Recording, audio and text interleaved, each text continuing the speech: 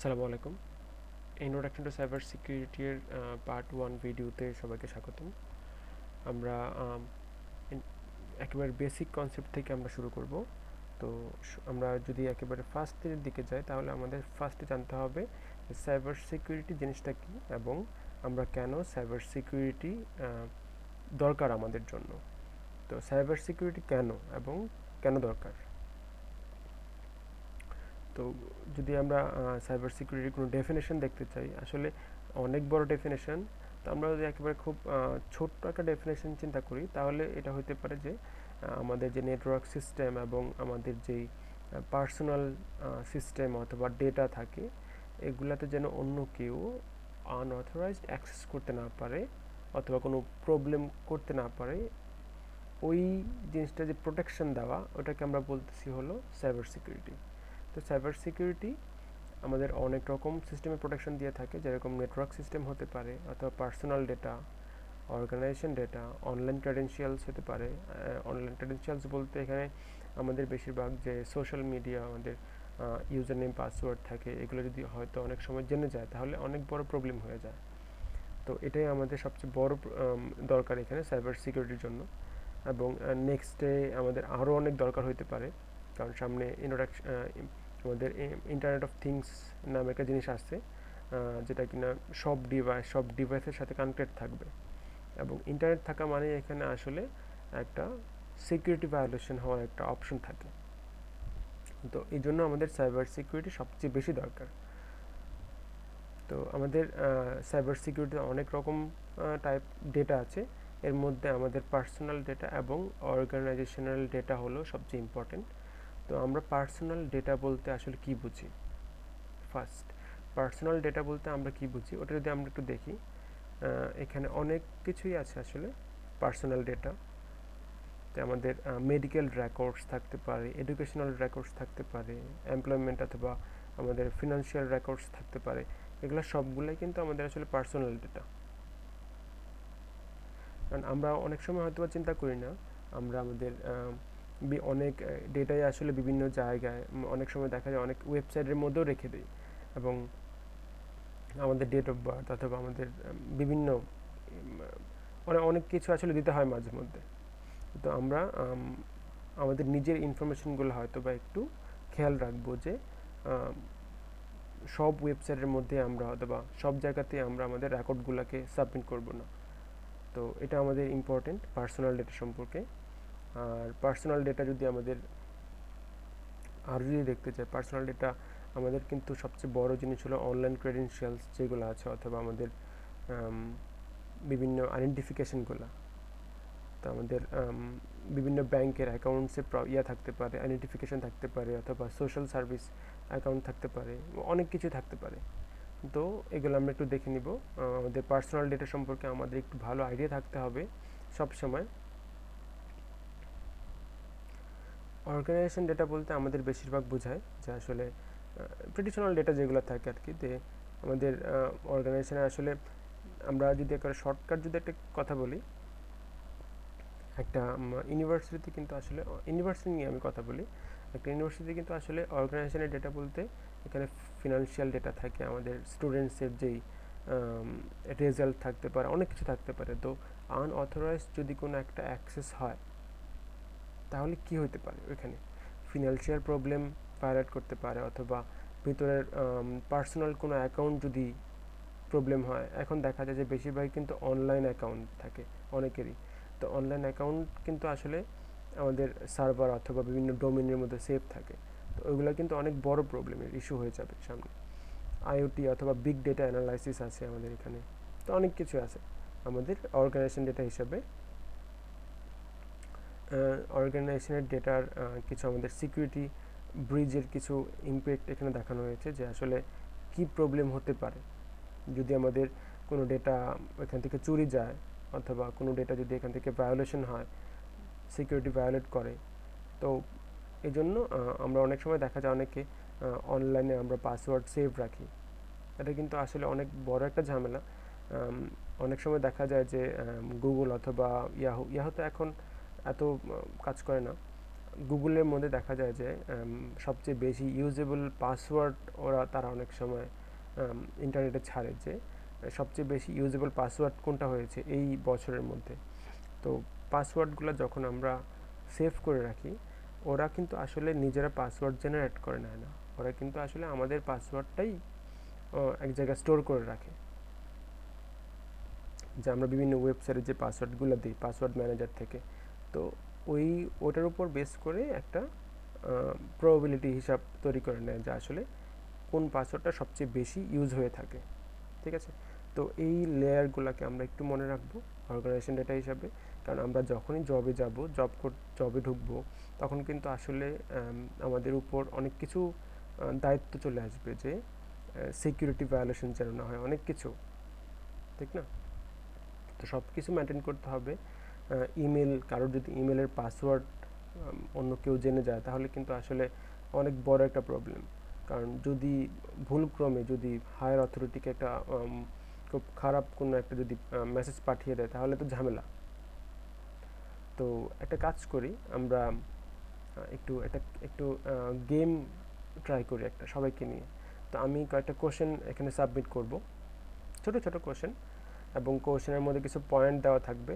তো আমি দেখতে চাই যে কার আসলে কীরকম রিস্ক বিহেভিয়ারটা দেখতে চাই। শুধু আমি 5 সেকেন্ড করে প্রত্যেকটা পেজ রাখবো।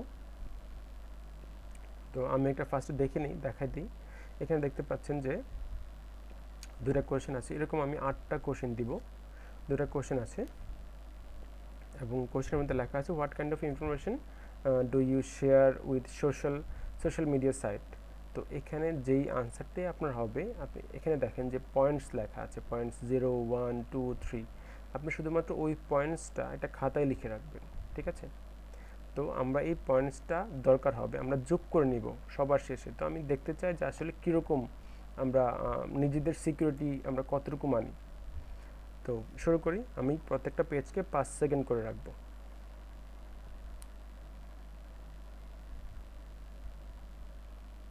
এখানে 2টা কোশ্চেন আছে।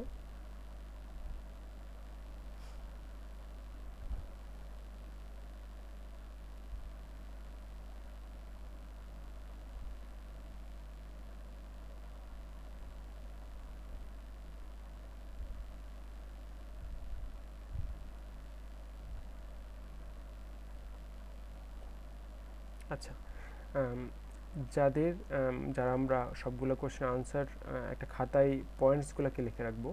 এখন পয়েন্টসগুলো একটু দরকার আমাদের, যে পয়েন্টসগুলোর উপর বেস করে আমরা বুঝতে পারবো যে আমরা কতটুকু সেফ অনলাইনের মধ্যে। আসলে যাদের স্কোর একেবারেই 0 তারা সবচেয়ে বেশি সেফ। তো আমরা ওইরকমভাবে একটু দেখে নিব। তো যারা আমাদের 18+ আছে স্কোরটা, তারা একটু খেয়াল করতে হবে যে আমরা একটু সিকিউরিটি একটু বাড়াতে হবে আমাদের সোশ্যাল মিডিয়া, সোশ্যাল অ্যাকাউন্টস অথবা আমাদের ইমেল অথবা অন্য যে কোনো সাইটগুলোতে। তো একটু খেয়াল রাখবো এবং একটু সিকিউরিটিটা বাড়ানোর ট্রাই করব। আমরা একটু অ্যাটাকার্স এবং সাইবার সিকিউরিটি প্রফেশনালস সম্বন্ধে একটু দেখি যে অ্যাটাকার্স জিনিসটা কি। অনেক সময় আমরা দেখি যে আমাদের অ্যাটাক, মানে আমরা অনেক সময় দেখা যায় যে এমনি না জেনে আসলে মানে ইউটিউবে দেখা যায় যে অনেক কিছু অ্যাটাক তৈরি করে ফেলে, অনেক কিছু করে। আমরা আসলে দেখি যে আসলে প্রফেশনালস জিনিসটা কি সাইবার সিকিউরিটি নিয়ে। তো এখানে আমরা আসলে মেইনলি 3 ধরনের পাই। অ্যামেচার্স, হ্যাকার্স এবং অর্গানাইজড হ্যাকার্স। তো অ্যামেচার্স নিয়ে একটু আলোচনা করি। ফার্স্টে অ্যামেচার হলো যে ধরে নিলাম যে আমরা অনেক ছোটরা আছে না, যে অনেক সময় দেখা যায় যে আসলে কিছুই জানে না, বাট আমাদের ওয়েবসাইট, বিভিন্ন ওয়েবসাইট অথবা গিটহাব থেকে অনেক স্ক্রিপ্ট ডাউনলোড করে জাস্ট রান করে দিল। ও আসলে জানলো না আসলে ব্যাকগ্রাউন্ডে কী হলো, কিন্তু একটা অ্যাটাক হয়তো বা জেনারেট হয়ে গেছে আনফর্চুনেটলি। তো ওই প্রবলেমগুলোকে আমরা বলতেছি আসলে অ্যামেচার্স, অথবা আমরা বলতে পারি স্ক্রিপ্ট কিডিস, যেটাই বলি। ওরা আসলে কোনো না জেনেই আসলে এই অ্যাটাকগুলোকে রান করে ফেলে। আর হ্যাকার্স বলতে আমরা বোঝাচ্ছি যে এখানে 3 ধরনের hackers: white hack, grey hat এবং ব্ল্যাক হ্যাট। হোয়াইট হ্যাক হলো যে ওরা শুধুমাত্র কোনো একটা সিস্টেমকে ব্রেক করবে, কিন্তু এটা ওই সিস্টেমে যারা কাজ করবে তাদের অ্যাপ্রুভাল নিয়ে, মানে জিনিসটা এরকম যে একটা অফিসে হয়তো বা একজন হ্যাকারকে ডেকে নিয়ে গেল এবং ওই অফিসে ডেকে নেওয়ার পরে ওনাকে বলা হলো যে আপনি আমাদের অফিসের কোন কোন জায়গায় অনলাইন অথবা সাইবার সিকিউরিটির ভায়োলেশন মানে ফ্লগুলো আছে অথবা উইকনেসগুলো আছে আপনি একটু খুঁজে দিবেন। তো ওই যে পারমিশনটা, এবং উনি একটা হয়তোবা সিগনেচার অথবা একটা পারমিশন, একটা অ্যাপ্রুভাল নিয়ে নিবে যে হ্যাঁ আমি কোনো যা কিছুই ব্রেক করব ওইটাতে আমাদের এই অফিস অথবা ওই কর্পোরেশন অথবা ওই অর্গানাইজেশনের পারমিশন আছে। গ্রে হেড হলো আসলে একটু আলাদা, ওরা মাঝে মধ্যে কিছু নিজের জন্য করে, যে কম্প্রোমাইজ সিস্টেম উইদাউট পারমিশন, মানে পারমিশন ছাড়াও কম্প্রোমাইজ করতে যায়। আর ব্ল্যাক হ্যাট হ্যাকার্সটা হলো একটু খারাপের দিকে যেতে পারে, চাই যে ওটা হলো যে বিভিন্ন ইললিগেল কাজগুলোর জন্য আসলে ওরা বেশিরভাগ কাজ করে, ঠিক আছে। তো আমরা অনেক সময় দেখা যায় না যে সার্টিফাইড এথিক্যাল হ্যাকার্স, তো ওটা এথিক্যাল হ্যাকার্স বলতে আমরা আসলে বুঝি হোয়াইট হ্যাট হ্যাকার্স, ঠিক আছে। তা আর অর্গানাইজড হ্যাকার হলো বিভিন্ন কোম্পানি, কিন্তু অনেক সময় দেখা যায় যে বিভিন্ন গোয়েন্দা বিভাগগুলো যে ওরা আসলে বিভিন্ন হ্যাকার্সগুলোকে আসলে এমপ্লয়ি হিসেবে রাখে এবং তারা বিভিন্ন জায়গায় সরকারিভাবে অ্যাটাকগুলো করে, ঠিক আছে।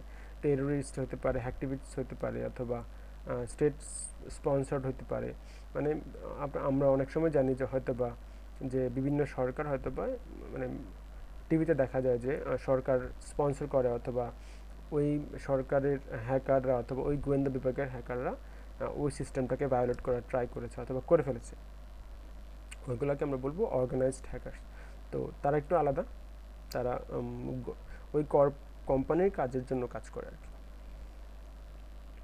এবং আমরা যদি একটু একটা ডিটেলস দেখতে চাই একসাথে, আমাদের যে থ্রেটসগুলো আছে, ইন্টারনাল সিকিউরিটি থ্রেটস এবং external security threats. Internal security threats বলতে আসলে যে একটা অফিসের মধ্যে কিন্তু আসলে এমনি কোনো একটা সিস্টেম ভায়োলেট হয় না, মানে আমি যদি আউটসাইড থেকে করতে চাই তো ওটার জন্য আসলে আমাদের ইন্টারনাল কোনো এমপ্লয়ির হয়তো বা কানেক্ট থাকতে হইতে পারে, ঠিক আছে। এই জন্য এখানে দুই রকমের আছে, যে অর্গানাইজড হ্যাকার্স এবং আমাদের আউটসাইড সিস্টেমের মধ্যে হ্যাকার, সাইবার সিকিউরিটি অ্যাটাকার দুই রকমের, আউটসাইড এবং ইনসাইডার অ্যাটাকার্স। এখানে আউটসাইডেরটা আমরা তিন রকমের ভাগ করেছি, অর্গানাইজড হ্যাকার, হ্যাকার এবং অ্যামেচার্স।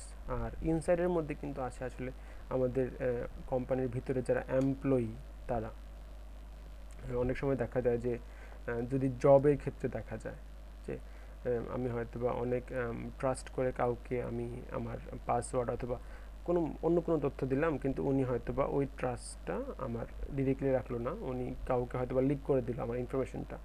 ওই প্রবলেমগুলোর জন্য আসলে আমরা ইনসাইডার জিনিসটা রাখতেছি আলাদা। এবং এখানে আমাদের সিকিউরিটি মডেল আছে একটা, সবসময় সাইবার সিকিউরিটি বলি, নেটওয়ার্ক সিকিউরিটি বলি, আমাদের সবচেয়ে বড় মডেল সিআইএ। এবং আমরা যখন নেটওয়ার্ক সিকিউরিটি নিয়ে পড়বো, যারা সিএসসি ডিপার্টমেন্টে নেটওয়ার্ক সিকিউরিটি একটা সাবজেক্ট থাকে, নেটওয়ার্ক সিকিউরিটিতে সিআইএ মডেলটা অবশ্যই পড়ানো হয়। ওই সময় আরও ডিটেলস থাকে যে সিআইএ হলো আমাদের তিনটা ওয়ার্ড ফর্মের ফার্স্ট ক্যারেক্টারটা নিয়ে করা হয়েছে সিআইএ, মানে কনফিডেন্সিয়ালিটি, ইন্টিগ্রিটি এবং অ্যাভেলেবিলিটি। প্রাইভেসি জিনিসটা কি? কনফিডেন্সিয়ালিটি হলো প্রাইভেসি, ইন্টিগ্রিটি হলো যে আমি একটা জায়গা থেকে অন্য একটা জায়গায় আমি একটা ডেটা পাঠালাম, কিন্তু মাঝখানে কোনো ডেটাটা চেঞ্জ হলো না, মানে অ্যাকুরেসি এবং কোনো ঝামেলা হলো না মাঝখানে। এবং অ্যাভেলেবিলিটিটা সবচেয়ে বেশি ইম্পর্টেন্ট, যে আমার একটা সার্ভিস আমি দিব ইন্টারনেট থেকে, ওটা যেন সার্ভিসটা অ্যাভেলেবেল থাকে সবসময়। তো আমরা একটু ডিটেলস দেখি এটাকে। কনফিডেন্সিয়ালিটিতে অনেকগুলো সাইবার সিকিউরিটি কনসেপ্ট থাকে কনফিডেন্সিয়ালিটির জন্য, যেরকম এখানে ক্রিপ্টোগ্রাফি আছে দুই রকমের, আমরা জানি সাম cryptography concept for data confidentiality. এটা নেটওয়ার্ক সিকিউরিটিতে ডিটেলস পড়ানো হয়, যেরকম সিমেট্রিক কি এবং অ্যাসিমেট্রিক কি অ্যালগোরিদম আছে এখানে, caesar cipher, DS, এইএস, ডিফি-হেলম্যান, RS algorithm, স্টেগনোগ্রাফি। আমরা ট্রাই করব স্টেগনোগ্রাফিটা দেখার জন্য আমরা যখন প্র্যাকটিক্যালি কাজটা করব পার্ট 3-তে। এটা হলো কনফিডেন্সিয়ালিটি, এগুলো দিয়ে আমরা এনক্রিপ্ট করব বিভিন্ন আমাদের যে ডেটাগুলো থাকবে। তো এখানে ছোট্ট একটা ডায়াগ্রাম দিয়ে দেখানো হয়েছে আসলে কনফিডেন্সিয়ালিটিটাকে, যে আমি মাঝখানে আমি হ্যালো ওয়ার্ল্ড, হ্যালো কথাটাকে পাঠাবো, আমি যদি এনক্রিপ্ট করে পাঠাই এটা হয়তো বা একটা অন্য কোনো ফর্মে যাবে, মানে মাঝখানে আমি একটা স্ক্রিপ্ট রাখবো অথবা একটা কোড রাখবো যেটা কিনা এই কথাটাকে চেঞ্জ করে দেবে, এবং ওই রিসিভার সাইডে যখন আবার রিসিভ করবে ওইটা আবার আগের অবস্থায় ফিরে আসবে। তো এটাই আসলে অ্যাসিমেট্রিক কি অ্যালগোরিদমের মধ্যে আবার একটু অন্যরকম, ওইখানে দুইটা করে কি থাকে আলাদা আলাদা, তো পাবলিক কি এবং প্রাইভেট কি। তো এটা আমরা একটু দেখে নেব, কারণ এখানে আমি এত ডিটেলস আলোচনা করতে যাচ্ছি না। ইন্টিগ্রিটিটা হলো যে আমি অনেক সময় দেখা যায় যে বিভিন্ন লিনাক্সের সিস্টেমের যখন আমরা ওএসগুলো ডাউনলোড করি, ওইখানে দেখা যায় যে একটা হ্যাশ লেখা থাকে, অথবা MD5 হ্যাশ অথবা হ্যাশ লেখা থাকে। এটা কেন লেখা থাকে হয়তো বা আমরা অনেক সময় চিন্তা করি না। এটা আসলে লেখা থাকে এই জন্য যে আমি যখনই ফাইলটাকে ডাউনলোড করব, ফাইলটার ওই ফাইলের কি সব কিছু ডাউনলোড হয়েছে কিনা আমরা বুঝবো কীভাবে, ঠিক না? তো আমি হয়তো বা 1 গিগাবাইটের একটা ওএস ডাউনলোড করলাম, কিন্তু ওটা হয়তো ভিতর থেকে হয়তো বা একটা ফাইল মিসিং হয়ে গেছে। তো ফাইল মিসিং হয়ে গেলে তো আমাদের সিস্টেমটা রান করবে না। তো ওটা আসলে ফার্স্টেই চেক করার জন্য আমাদের ওই হ্যাশ ফাংশনটা দেওয়া থাকে। তো আর হ্যাশ ফাংশনটা দিয়ে আসলে আমরা বুঝতে পারি যে কোনো একটা ফাইল মিসিং হয়েছে কিনা মাঝখানে। তো আমরা এখানে MD5 হ্যাশটাকে আমরা করার ট্রাই করব আমাদের প্র্যাকটিক্যাল পার্টটাতে, পার্ট 3-তে। এবং এখানে আমাদের SSL সার্টিফিকেটস একটা কথা আছে এখানে, HTTP এবং সিকিউর HTTP, এটা আমরা দেখব আমাদের পার্ট 3-তে একেবারে আমরা রান করে কীভাবে কাজ করে। সাইবার অ্যাটাকস নিয়ে একটু আলোচনা করি আমরা এই সময়। সাইবার অ্যাটাক অনেক ধরনের হতে পারে, মেইনলি আসলে দুই রকমের হয়, অ্যাক্টিভ এবং প্যাসিভ অ্যাটাক।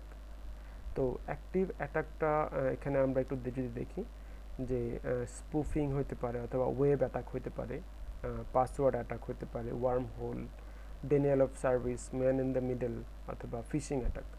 তো এখানে স্পুফিং অথবা ওয়েব অ্যাটাকটা একটু আলাদা। আমরা যদি এখানে অনেক সময় আমরা ডস অ্যাটাকটা একটু বেশি পরিচিত, ডেনিয়াল অফ সার্ভিস, ওয়ার্ম হোলটাও পরিচিত। আসলে এগুলো আসলে ছোট, এক কথা বোঝানোটা একটু প্রবলেম হয়ে যায়। আমরা হয়তো বা নেক্সটে সাইবার সিকিউরিটি নিয়ে আরও বড় কোনো টিউটোরিয়াল যখন তৈরি করবো, তো ওই সময় আমরা অনেক ডিটেলস আলোচনা করবো এগুলোকে। প্যাসিভ অ্যাটাক কয়েক রকমের হতে পারে, যেরকম ট্রাফিক অ্যানালাইসিস, আমরা ট্রাফিক অ্যানালাইসিস করে দেখব, ইভসড্রপিং অথবা মনিটরিং হতে পারে, স্ক্যানিং হতে পারে, আমরা স্ক্যানিংও করে দেখব একটা নেটওয়ার্ককে। ডেনিয়াল অফ সার্ভিস অথবা অন্য বড় অ্যাটাকগুলো হয়তো বা আমরা এখানে তৈরি করতে পারবো না, কারণ এগুলো একটু সময়ের ব্যাপার হয় লাগে, এবং অনেক বড় সেটআপ তৈরি করতে হয়। তো আমরা আশা করি ভবিষ্যতে আমরা ওই সবগুলো অ্যাটাককে আমরা করে দেখাবো। ওয়েব অ্যাটাক একটু আছে, আমরা অনেক সময় দেখা যায় যে PHP অনেক সাইট অনেক সময় ডাউন হয়ে যায়, ঠিক না? অনেক সময় ডাউন হয়ে যায় এবং বিভিন্ন গার্বেজ ভ্যালু লেখা থাকে। এই জন্য আমাদের কিছু ওয়েব অ্যাটাক আছে, যেরকম SQL ইনজেকশন, অথবা পাথ ট্রাভার্সাল, অথবা আমাদের ক্রস সাইট স্ক্রিপ্টিং থাকতে পারে। পাসওয়ার্ড অ্যাটাক, এখানে আমাদের ব্রুট ফোর্স অ্যাটাক থাকতে পারে। এটা আসলে আমাদের ডিকশনারি অ্যাটাক বলতে পারি, দুইটা আসলে সেমই বলতে পারি। ব্রুট ফোর্স অ্যাটাক এবং ডিকশনারি অ্যাটাক আসলে সেমই। আমাদের আজকে আমরা হয়তো বা থার্ড পার্টটাতে একটা ব্রুট ফোর্স অ্যাটাক হয়তো বা একটা করতে পারি। আরও অনেক রকমের অ্যাটাক আছে, এবং এগুলা ডস অ্যাটাকের আসলে অনেকগুলো টাইপ, যে ডেনিয়াল অফ সার্ভিস এবং ডিস্ট্রিবিউট ডেনিয়াল অফ সার্ভিসের অ্যাটাক অনেকগুলা। এবং ডেনিয়াল অফ সার্ভিসটা কিন্তু একটা আমাদের যে CIA মানে লাস্টটা যেটা অ্যাভেলেবিলিটি, ওটা কিন্তু ভায়োলেট করে। কারণ ডস মানে হলো একটা সিস্টেম যেন সার্ভিসটা দিতে না পারে, মানে একটা সিস্টেমকে বিজি রাখা অন্য একটা কাজে, এটাই আসলে ডস অ্যাটাক। ধরে নিলাম যে আমাদের বাংলাদেশ ব্যাংক অথবা ডাচ বাংলা ব্যাংকের অথবা অন্য যে কোনো একটা ব্যাংকের এটিএম বুথ অথবা এটিএম বুথ যে সার্ভারের আন্ডারে চলে, আমরা হয়তো বা কোনো একটা কারণে কেউ একজন এটাতে অ্যাটাক এরকমভাবে করেছে যে আসলে ও সার্ভিস দিতে পারতেছে না কোনো এটিএম বুথকে। তো আসলে কীরকম ক্ষতি হতে পারে? Man in the middle attack আছে। তো এবং আমাদের ম্যালওয়্যার টাইপস আছে কিছু, ওইগুলো হলো আমাদের অ্যাটাকের টাইপ, যে কীরকম অ্যাটাক হতে পারে। কিছু ম্যালওয়্যার অথবা ভাইরাস আমরা যেটা বলি আর কি, কম্পিউটার ভাইরাস। তো টাইপস অফ ম্যালওয়্যারের মধ্যে অনেক কিছু আছে। কয়েকদিন আগে আমাদের র্যানসমওয়্যার অ্যাটাক করেছিল, স্পাইওয়্যার, অ্যাডওয়্যার, বট, র্যানসমওয়্যার অথবা স্কাইওয়্যার আছে।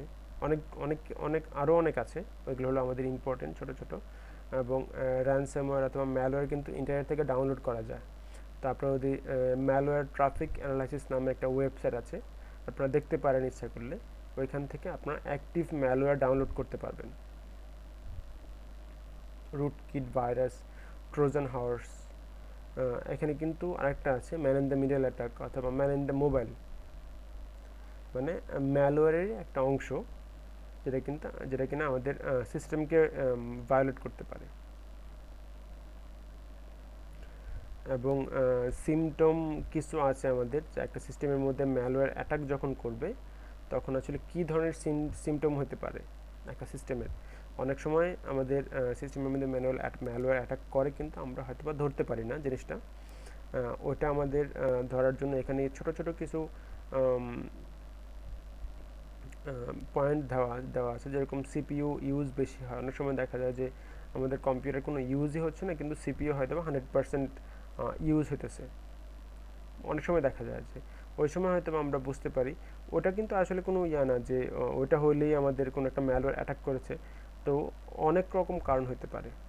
তো আমরা অ্যান্টিভাইরাস মাঝে একটু আপডেট করে রাখবো। এবং সবচেয়ে বেশি প্রবলেম হয় আসলে পেন ড্রাইভ দিয়ে ম্যালওয়্যারগুলো বেশি যায়। তো আমরা ট্রাই করব যে কম্পিউটারের মধ্যে পেন ড্রাইভ ইউজ না করতে, মানে নিজের পেন ড্রাইভটা ছাড়া অন্য কোনো পেন ড্রাইভ যেন না আসে আর কি।